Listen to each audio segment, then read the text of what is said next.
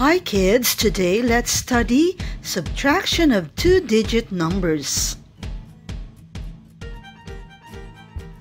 Let's try to do an example. There are 45 pupils in the class. If 32 of them are present, how many are absent? The given numbers are 45 pupils in class and 32 pupils present in class. The question is, how many are absent? So we need to subtract 32 from 45. First, we need to do the ones column. 5 minus 2 equals 3, right? Then we do the tens. 4 minus 3 equals 1, right? 13 is the difference.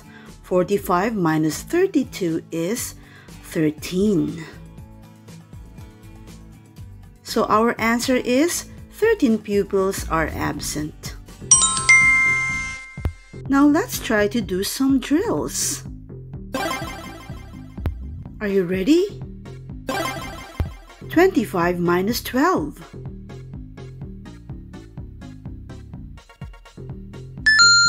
13, right?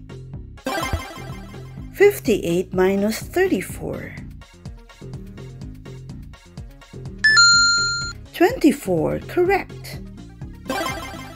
70 minus 20. 50, right.